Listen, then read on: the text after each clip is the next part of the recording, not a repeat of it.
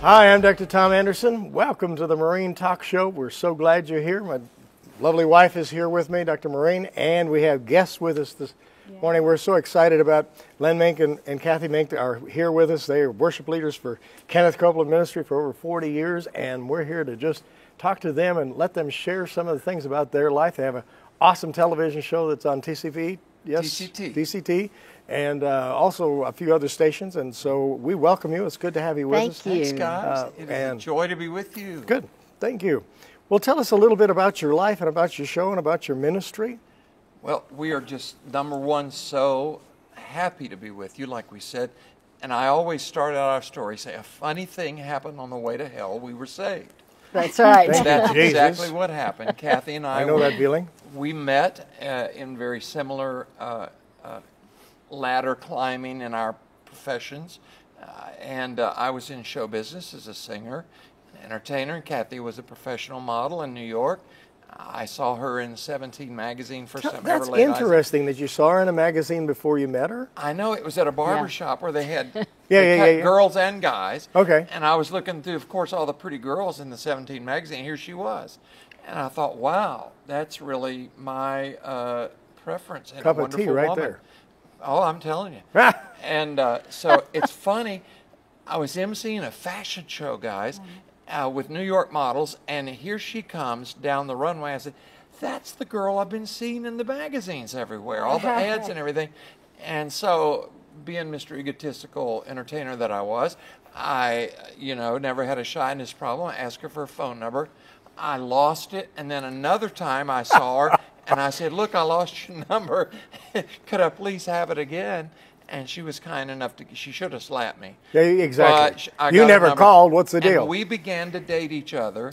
Long story short, we began to try to love each other from self-manufactured Hollywood type of love.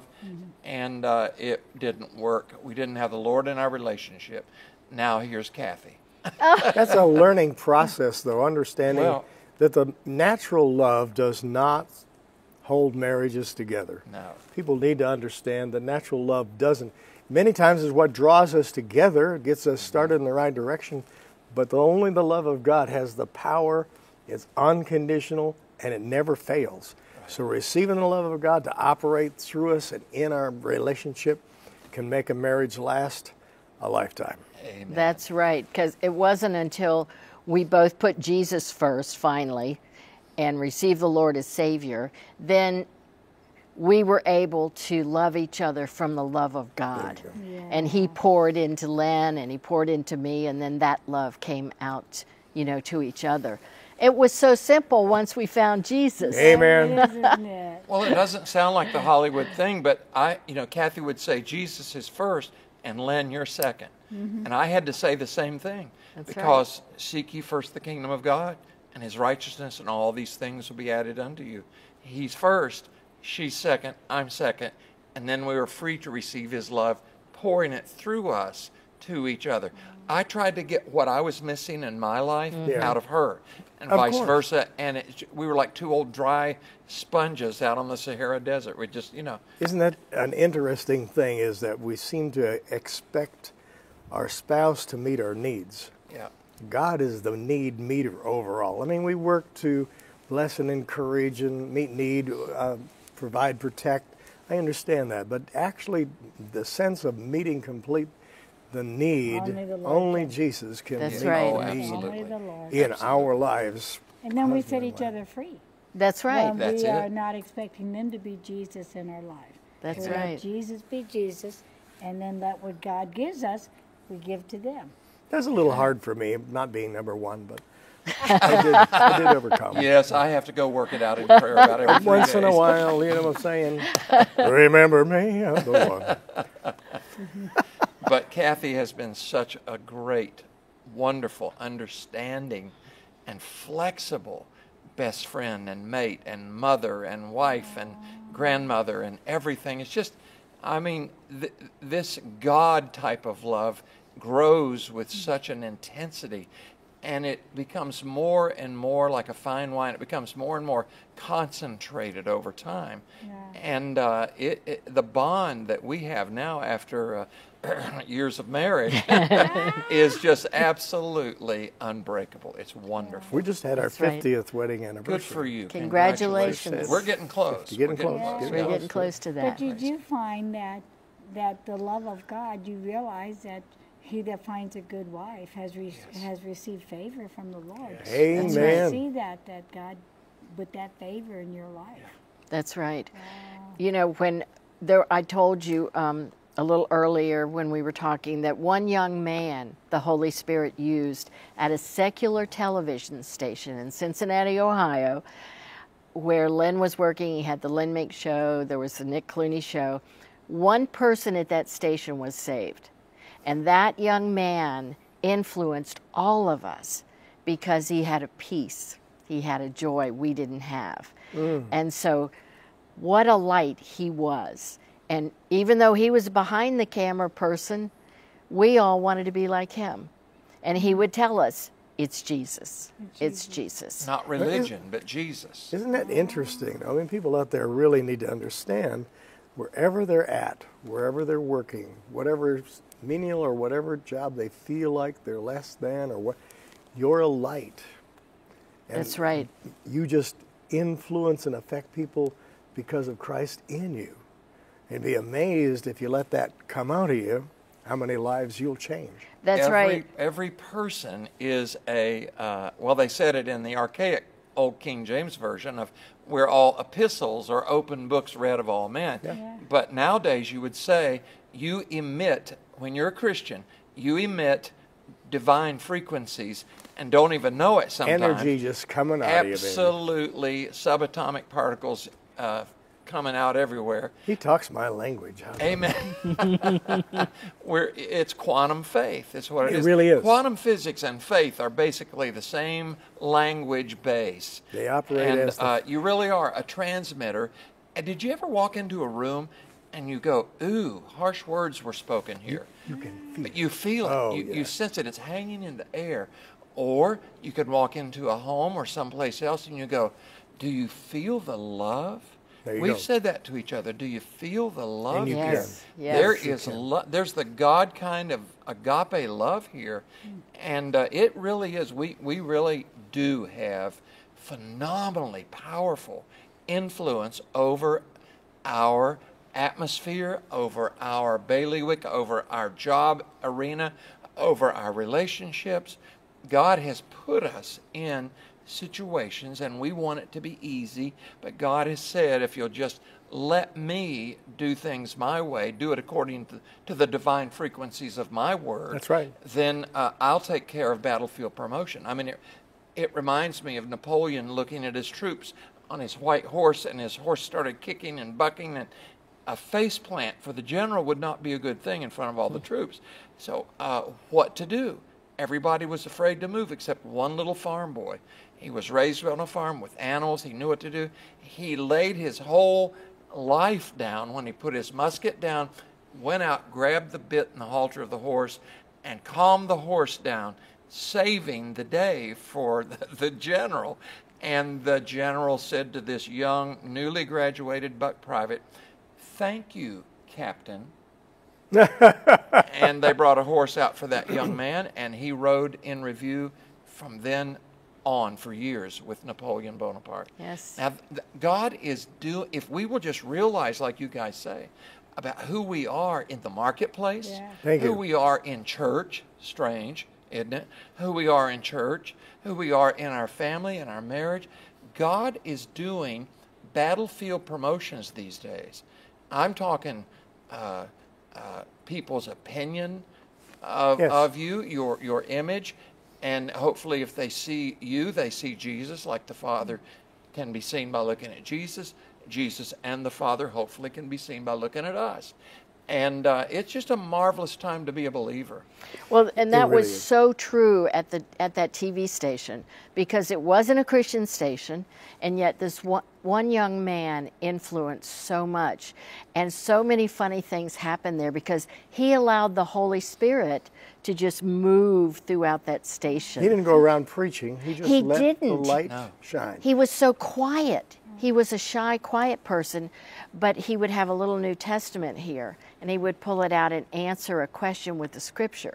I remember hearing the receptionist, you know, the Lord gets 2 birds with 1 stone and many more. I was walking past him in the hallway, and I heard her say, but I believe there's a God.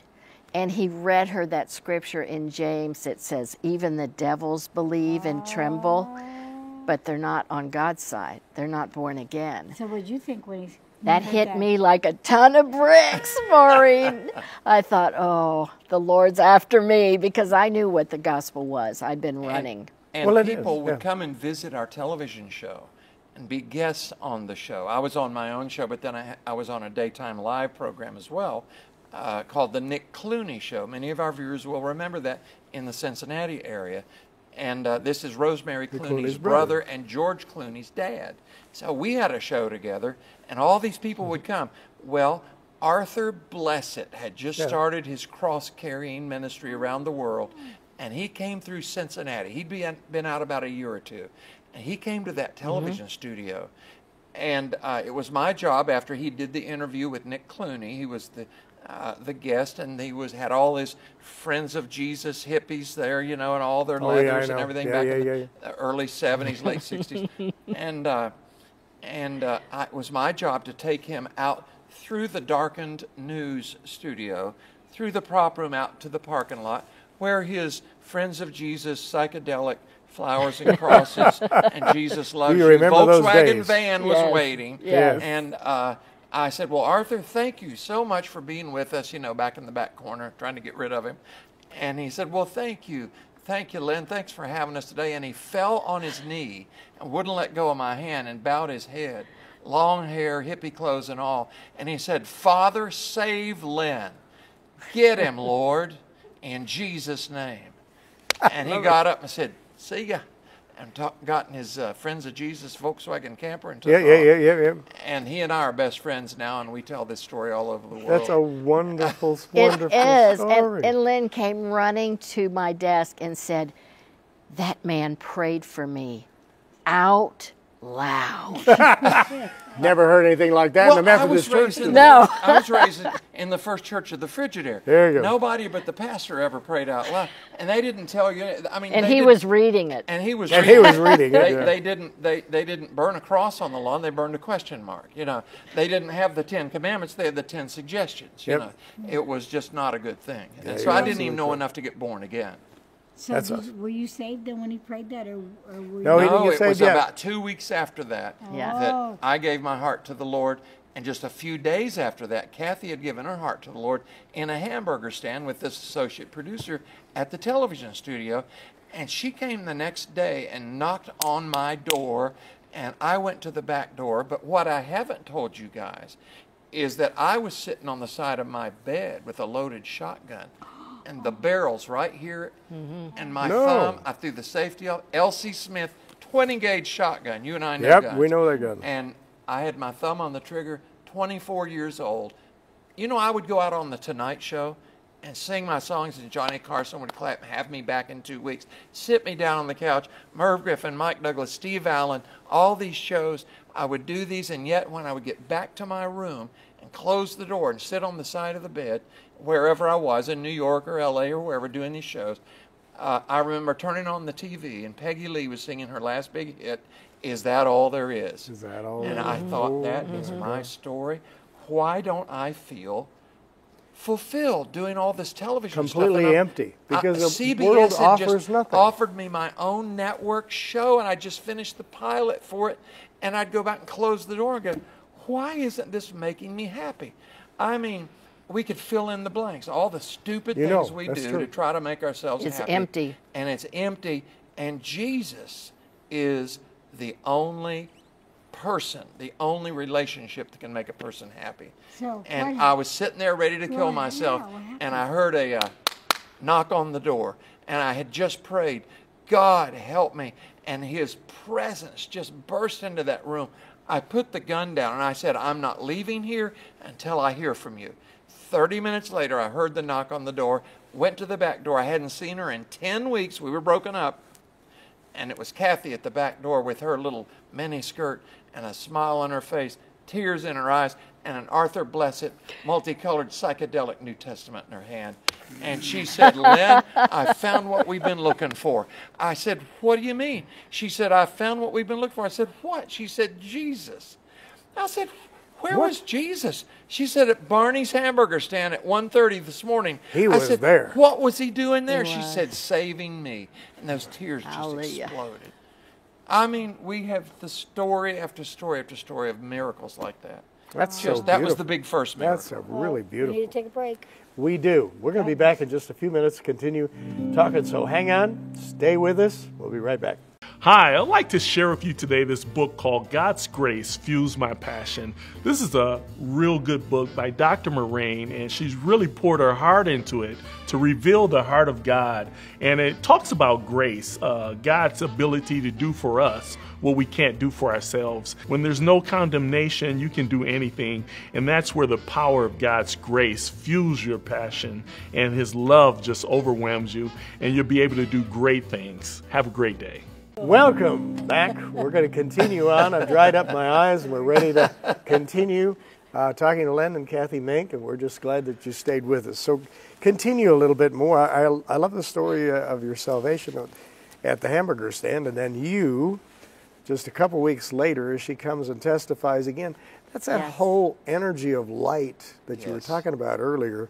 It actually emits out of us, not based on our behavior. So many people want to associate it with being some sort of perfection. No. But when we have Christ in us, He is the light of the world. Well, if He's the light of the world, obviously it has to come out of us to be in the world. And you don't have to be some perfect angelic. There was only one perfect person, and he went to the cross, went to the grave, went to hell, kicked the devil's backside, rose again with the death, hell, and key, gave us death, life. hell, and grave keys in His hand, and gave them to us, and ascended to the Father. That's right. And is interceding for us now. I mean, it's a supernatural thing. Wow, what a life-changing Oh, experience it was wild. But and how God was right there. I'm sorry. No, go right ahead. there at your moment. Yes. Instantly. Right at the moment. Yes. You know Gary Paxton, the guy that wrote know, the old praise tune God. Alley Oop and all those fun songs. He became a Christian, and he talks about the amazing joy of knowing the Lord, and about that song that he wrote. He was there all the time, waiting patiently. He wrote that one? Line. Yes, he wrote that one as well. Oh my gosh. I mean, I liked Alley the Oop. Lord I is thought it was just pretty good. instantly. Yeah, me too. We used to see it in the funny papers all the time, Alley Oop. That's right. That's right. You have to go back a long ways. Now, to what did you read Alley Oop. think when he Well- told you about the shotgun and everything? I just knew he was ready. He was close to receiving You were sent the by Lord. the Spirit of God at that moment. Moment. Yes. Saved his life. Yeah. It's about And right place, right time in life sometimes. It's amazing the movement of the Holy Spirit and the supernatural, powerful things that go on. Can't you look back at your life and see the segments that led you to that point? Yes. Yes. We can see how God just was directing us along this very unusual path until He finally gets us where He wants us. You don't know ahead of time a lot of times. Remember the connect the dots puzzles when we were children? Yeah. And we would connect one, connect the. That's the Christian walk. It is. You connect the first dot. You go to the first dot. You get born again. Okay, Jesus, take over. What do I do now? All right, He'll tell you. Then you go to the second dot. Don't take by force what God wants to give you by grace. Don't try to connect the dots ahead of time, or you'll get some Picasso-looking weird piece of art, and your life won't make sense, and you'll fall into the ditch somewhere. So if we just take that one step at a time and connect the dots, and be happy with the progress that He's giving us, That's right. it's going to be a beautiful work of art. And that's The, what He's done the with answer us. of that is right in the Scriptures, but we never really understood it until we're on the other end looking back. But He said, I'll be a light unto your path and a lamp unto your feet, which means that He show you your feet, and a lamp will just show out about 10 feet. Yep. Yes. He doesn't show you the light at the end of the tunnel. Yeah, that's right. You just keep going where you can, little at a time. And I mean, I never aspired to be a pastor, never aspired We to build didn't a know where we were church. going to be. We just wanted Jesus, Had that's all. yeah, we just followed Jesus. I told the Lord, Yes. really, actually, I had an experience at 8 years old that I don't know what it was or whether it was God. It happened inside of me. It said, make a difference for having lived. I thought, what does that mean to an 8-year-old? I had no idea, It's but it something. rang so loud that it stayed with me. And then when we got born again, I told the Lord, I'll do whatever you put in front of me to do. Yeah. Clean toilets, sweep the floors, whatever the Doesn't church. matter. Do whatever. That's spelled As long as pastor, you do that. P-A-S-T-O-R. But you know, as long as you do that, He can lead you. Yes. And It's that's the the most first word He wonderful gave me, thing which you is could a very say. important word since I had no boundaries in my life from the time I was 8 or whatever. He said, trust in the Lord with all of your heart, lean not on your own understanding in all your ways, acknowledge me and I will direct your path. That was audible, aloud, woke me up. I woke her up. I said, did you hear that? She said, no, go back to sleep. But when you hear the audible voice of God, I mean, I have had to go back to that scripture because I can. I've always had that attitude, I can, but I got to get it where I can in Christ. Yes. Because And that's what He was trying to he get made to his me. own Yes. decisions in life. So once he got born again, the Lord said, now you have to let me show you my decisions for you. Yes. So it's jerked me back many times. Well, one thing we found out is that the devil drives people. Oh. But the Lord, by His Holy Spirit and His Word, leads people. people. He's a shepherd. Come Yeah. on. Yeah. He's not a mule driver. He's a shepherd. He pulls you along with His love and says, come over here. And here's where the still water's here. Here's where Well, the that's green true. grass is. That's the truth. That's exactly it, because the world is hell-bent on destruction. Absolutely. I mean, it's everything that you do in the world leads you to destroy the flesh in some fashion or some way. That's right. Yeah. But in Christ, it's to redeem the spirit and the soul and lead the flesh to 120 years Amen. if we don't eat too many Twinkies. That's right. Kathy, bring us Yes, up to the present date and what the Lord's done Well, for us through the years. with well, the I wanted to television show say and all. that night, though, that I was born again, I knew one scripture from Sunday school years before that, and it came floating right across my spirit. And it was Matthew 6:33. Seek ye first the kingdom of God and His righteousness, and all these things shall be added unto you. All the things we had struggled and tried to get. He was saying, if you just put me first like you just did, they'll all be added to you. And they have been. They have been. Every desire of our heart. We always wanted to travel. We travel so much, it's wild. Oh, buddy. Isn't that wonderful? I know. It is. It is. We're But- at 7 million miles in 58 countries right now as we sit here. Wow. And then the Lord was so gracious to give us a television program, a lot like this one. And we just are able to teach the Word and I lead know. people to the Lord. Throw the net out at the end and teach the strong word of faith that will set people free. And we're on DirecTV, channel 377, 5 days a week. And we're on the TCT, like Total Christian Television. Right, The right. TCT network. You can also find us by demand at tct.tv, Len and Kathy. Write it down. Right, Make right. sure you listen in. You know, the very first time that I saw you, this is the comment I made to Maureen. I said, they have the similar relationship that we do. It's a very close, We tight, do. passionate, loving, hard to describe. Not many people seem to achieve it. But I said I could see it in the All relationship. glory to God. watching Yes. Glory to God. He's It's coming. rare, isn't it it? comes across that way. I just wanted you to know Thank that you. it came Thank you. across. Yeah. Because sometimes people think, you know, we got to be faking this relationship. No, this is, we're best you friends. know- We're go But you ahead. know, it's because when you join the kingdom life and you receive what Christ has already done, He makes that the relationship. He does. He does it, and it's so important how great He did. So you just have to let Him do it. Yeah. And it's What do great. you call it? PDF? What is it you call that? Yeah, I right now, let me see. It's PD, whatever. Yeah, I said I got that when she was PEA. 15, and PEA. it's never left. it's a chemical that Amen. our body releases. Yes, yes. But in the Holy Ghost, I it's. said I've been chasing her for it's, 55 know years. It makes you feel that passion for one another. Yes. But that's the thing that connected to him. He just releases that into our lives. What happens with people in their lives, they have relationships one after another, and they're searching, they're looking. And God has put bonding mechanisms in each one of his children, each created being. And it's like an adhesive.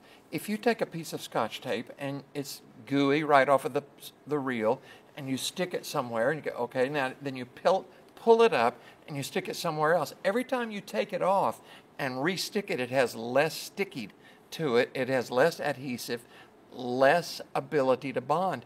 And where most people are, they've had relationship after relationship, emotional, sexual, every kind of relationship. And by the time Mr. Right or Miss Right comes along, they have no bonding mechanism left. But Jesus restores that. That's exactly Yes, right. he Jesus does. restores that. Yes, he He does. takes promiscuity and weirdness and makes it like you've never sinned. He will give the heart of a harlot Listen out there. a heart of a virgin. That's right. right. I'm telling you, it's supernatural. I totally agree with that. We need to see you next time. We need to take a moment. If you've never received Christ as Lord and Savior, this has been so much fun. I'd love to do another show. But anyway, if you've never received Jesus as your Lord and Savior, I want to give you an opportunity to receive him right now. Please pray this prayer with us. You can change your destiny just this quickly by agreeing and receiving Christ in your life. It's the most important decision you'll ever make on the face of this earth. Try it. I tried it at 27, changed my whole life.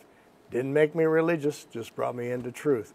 Yes. Repeat after me. Dear Father God, Dear Father I God, ask you to forgive me ask you to forgive of me all of my sin. all of my sin. I ask you, dear Jesus, Ask you, dear Jesus, come into my heart, Come into my heart. come into my life, Come into my life. be my Lord Be my Lord and my Savior. and my Savior. In Jesus' name. In Jesus' name. And if you prayed that prayer for the first time, I'm going to tell you what, you're not going to be the same tomorrow.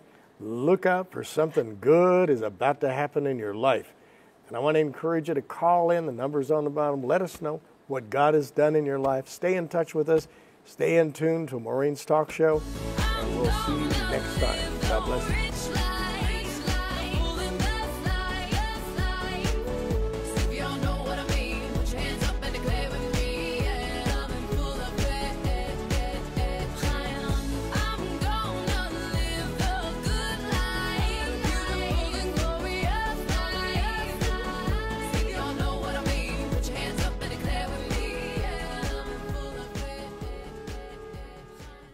You teach the life-changing Word of God with her to millions of people around the globe. You make a difference in the world in your lifetime. Sign up today. Go to the website or call in now. Let's change the world we live in for Jesus in our lifetime.